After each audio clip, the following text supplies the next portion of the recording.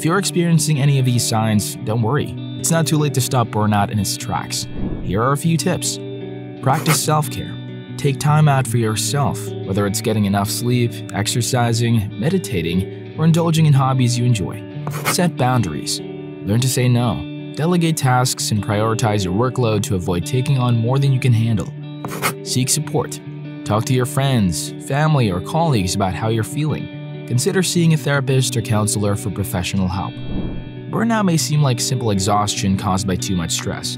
However, left unchecked, burnout can cause damage to you and your lifestyle. Being able to tell if you're suffering from burnout might help you better manage your stress levels and find downtime for you to relax and take your mind off work. Remember, burnout is not a badge of honor. You only have this one life to live. It's okay to take a break and prioritize your well-being. So, take care of yourself and don't let burnout take control of your life.